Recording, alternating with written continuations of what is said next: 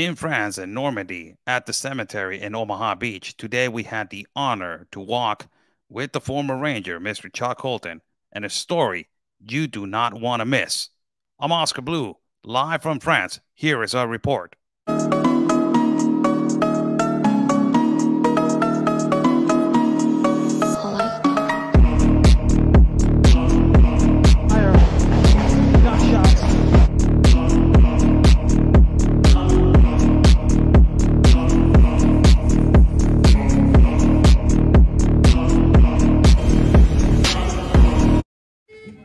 A beautiful town in France, one of the most beautiful treasures in this beautiful country.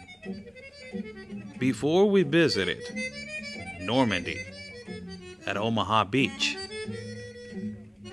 and also before we visited the cemetery of Normandy and Omaha Beach, we went around this beautiful town that is located a few kilometers away from our destination.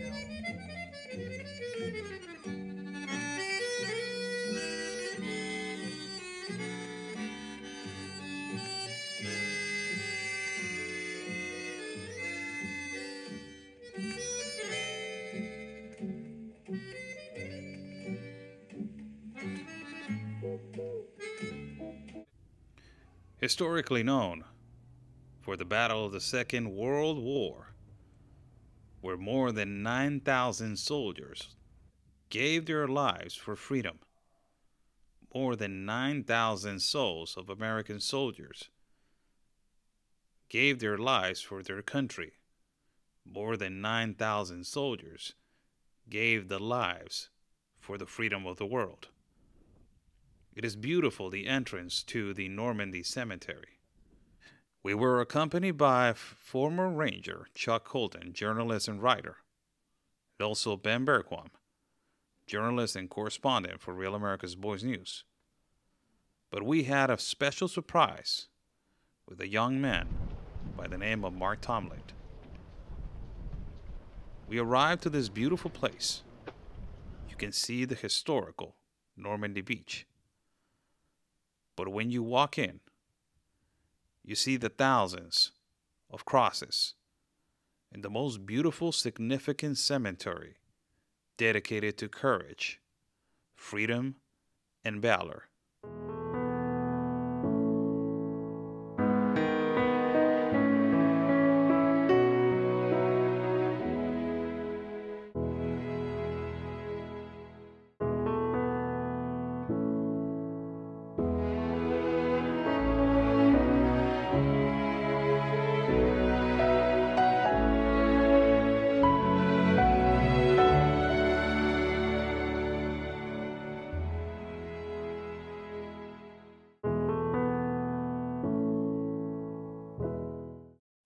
It is a complete honor to be walking on the side of this beautiful cemetery, where thousands of young men gave their lives for the freedom that the young men of today have. As a Mexican journalist, it was a blessing to be walking and to have the honor to document this historical cemetery.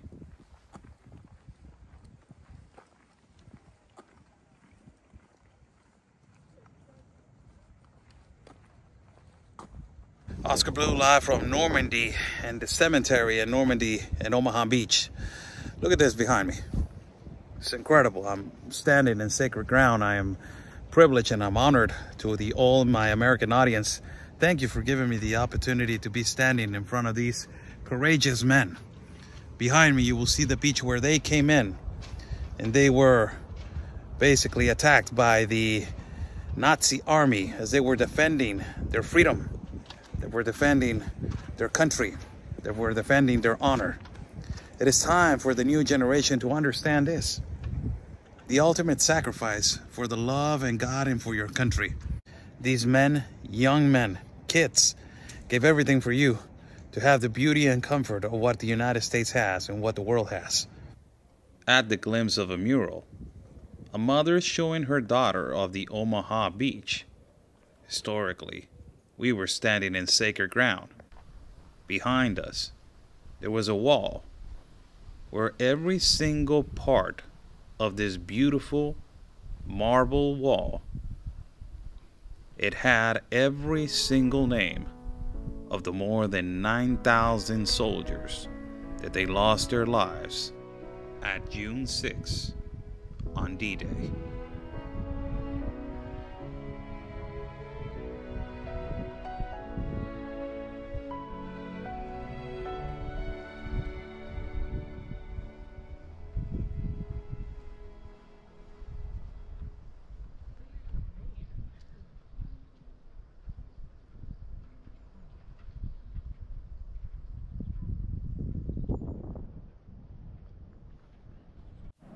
A peaceful sound now. It's on the Omaha Beach.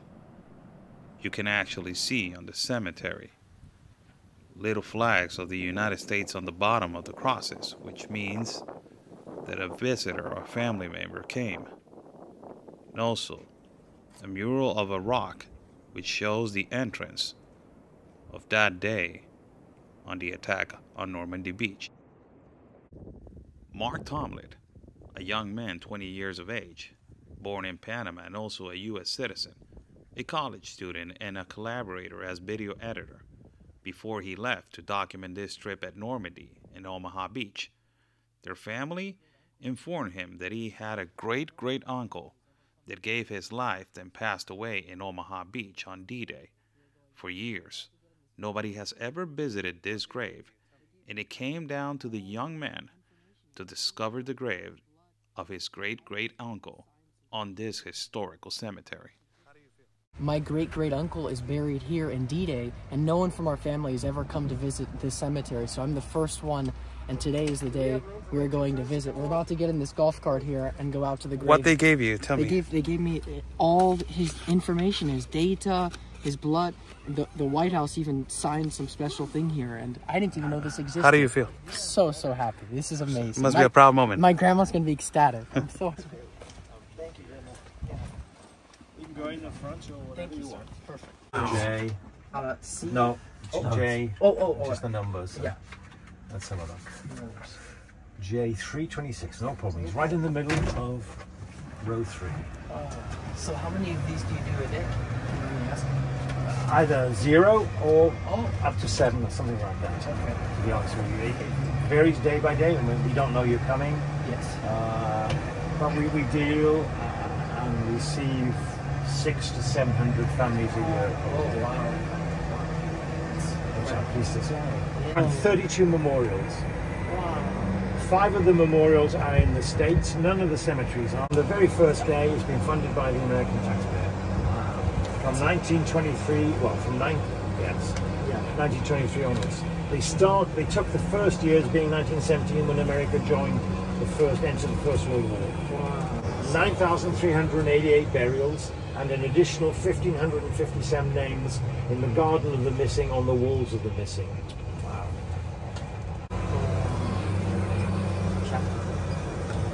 This is a multi-denominational chapel. This is the very first plot. These first 2 plots are the first 2 plots in the cemetery. The first burial took place 4th of November 1948. Wow.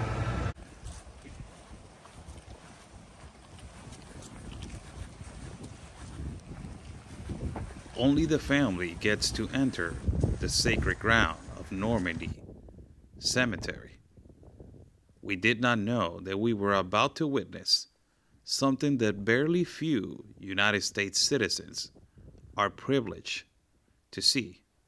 That is a sacred procedure that they do when a family member comes and visits their loved ones on this sacred ground.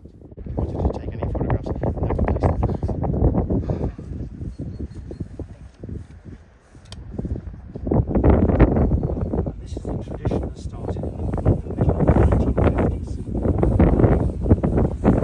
American superintendent. It's a very simple technique, but it's very effective because if you've travelled all those miles and take a picture of white marble, because it's marble from northeastern Italy, from Larza. It really makes it pop out. So that makes it, it's very simple, but it's a wonderful technique, I think. So that's really well. And just behind tag number. Oh wow. So that's his service number. Look. I'm going to just clean that off from there a little bit. There we are. Thank you so much. My grandma remembers when he was right before he left for war. She was about 4 years old, and he would play catch with her and roll the ball back and forth. And she has a vivid memory of him smiling and laughing before he left. And that was the last time she ever saw him. He made it almost a month after landing here on D-Day. And his father found out what had happened one day when they came with the flags and he saw them outside. He just knew that his son was dead, but none of the family was home. And so when the father saw, he found out and decided to not tell his family because he thought that maybe they had misidentified, maybe something was wrong. So he held out for about an entire month until July 4th, and he just couldn't hold it any longer, and he told his wife and the sister at the time. We are in Normandy Cemetery, and today, as a Mexican, I feel really honored to be inside of the cemetery. We didn't know this, but Mark Tomlin has a great-great-uncle that died on not Normandy Day, later on. And, you know, the battle went on, not only in the 6th of June. He died later on the 4th of July, but it's buried right here on the Normandy Cemetery, and he died when he was 20 years of age. First of all, Mark, I want to tell you, thank you so much for letting us be part of this. This is such an honor for me to be standing next to your great-great-uncle. How do you feel? Thank you so much. I really, Oscar, I feel a sense of peace knowing that we finally got to see the grave here in person. Nobody from my family has ever come and ventured to this place, and to see it in person really impacts you hard. He was 20 years of age. You're 20 years of age. Yeah. You know, the new youth is really confused right now in the United States of America. How do you feel that responsibility? The way that he gave his life for his country, now you have that same responsibility at the same age. Yeah, I think the only thing different between me and him was simply the date in which we were born. It was a different age, and I'm so grateful. I thank God every day for the opportunity that I'm alive in a free country as of right now, and I have the opportunity to go and do something with my life without being weighed down by the conflicts of war. And he didn't have that, so I want to make the most of what he died for. You know, you made us be a part of something. They do a great celebration. They put some sand from the Normandy beach on his grave, on his letters, and on the back is his number, his tag number. Thank you for letting us be a part of it. You know, how do you feel? How do you think your grandmother feels right now? I think she's very, very, very, she's going to freak out when she actually sees this video, because she'd asked me, Mark, you have to make sure you see that grave when you go. And I was like, I don't know if it's going to be possible. And this lovely gentleman here made it so that we could come out and see this grave, and I think she's going to be very, very moved. And just to correct that, it's his grandmother, not great-grandmother. So thank you so much, Mark, for letting us be part of this. God bless your dear heart. You're a really good kid, man. I'm really proud. It's a really proud moment for me. Oscar Blue for Real America's Boys News, Ben Berko and Chuck Holton, and the Marky Tomlin right here in Normandy Beach.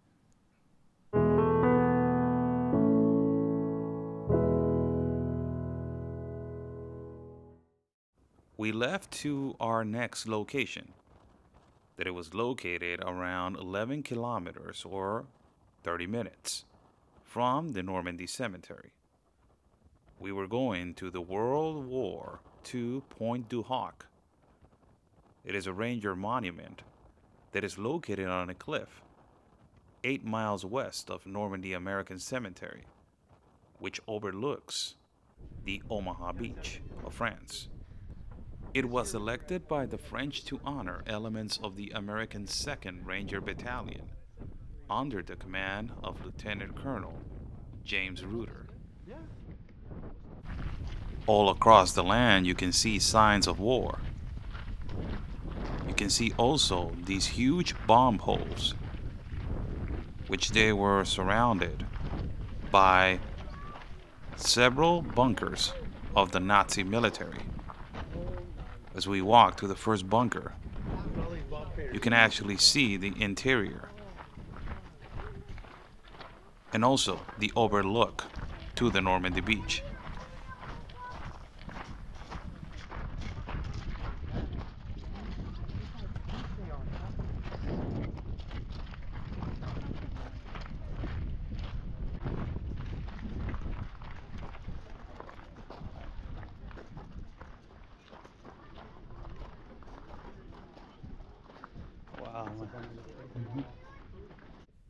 From the top of the bunker, you can actually look how the Nazi military had a clear advantage on the Ranger Battalion, that they risked their lives for freedom,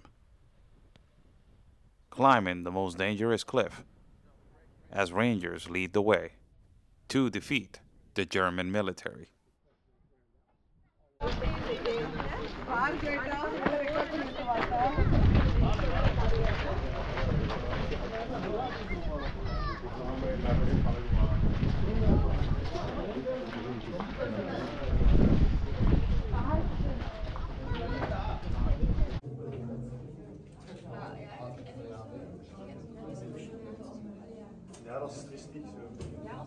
This is actually the look that the German Nazi military was having when they were defending themselves against, the Rangers, that they were actually trying to take over this place. Later on, they were defeated, but this is how it would look. And the artillery was consistently attacking in this little space right here that you see behind me. There's Normandy Beach. His name is Chuck Holton. He's a former retired Sergeant Ranger. He has done multiple coverages around the world. He has covered the migration issue and also world political topics. Who better than him to give us an explanation on what happened on June 6th on D-Day? We are in Normandy, France with my mentor, Chuck Holton. I look up to him a lot. And we're standing at a bunker. And this is so important because it was the epicenter of this war on Normandy Day, the invasion. And Rangers lead the way for what happened on that day. Can you explain it to me? Yeah. So the story is that the 2nd and 5th Ranger Battalions were given the mission to take these cliffs, and that's because they're the premier light infantry unit in the U.S. military. The elite special operations unit that they've become today started here, and they had to scale these cliffs using ropes that were fired with big grappling hooks up onto these cliffs, while the Germans were throwing grenades and throwing bombs down at them, and they succeeded. The reason they had to do that is because of this bunker we're standing on had an incredibly large coastal defense gun, and there's more that were placed around here. Those guns could have reached any ship within our view, and this was right in the center of the movie, invasion. Private Ryan, That's you right. will see actually that. That's right. You gun. see that. That is that one. That's right. And when they got up here, the guns were actually gone, but they didn't know that at the beginning. So as they were getting ready to invade, the commander, the brigadier commander, brigadier general of the 29th Infantry Division, Brigadier General Coda, came to the 5th Ranger Battalion lead element, the ones that were going to be first on the beach, and said, "What unit is this?" And they said, "We're the Rangers, sir." And he said, "Well then, God damn it, Rangers lead the way." Wow. And that became, Rangers lead the way became the official motto of the U.S. Ranger Regiment to this day. But not only that, the example of service and sacrifice and courage that these guys showed taking this cliff that we're standing on became sort of the culture of the U.S. Ranger Regiment, and that's something that you carry with you. I carry with me long after I got out of the military. It's truly an honor to be right here with the great Chuck Holton and standing in a bunker that who would have said, one day I was in Tijuana, Mexico, and the next day I'm in Paris, standing at a bunker in a really historical place. Thank you so much, Chuck, for letting me be a part of this. Thanks for coming. I'm Oscar Blue for Real America's Voice News in Normandy, France. From Normandy, France. Until next time, I'm Oscar Blue for Real America's Voice News. Stay safe, and remember, God's plan is our mission.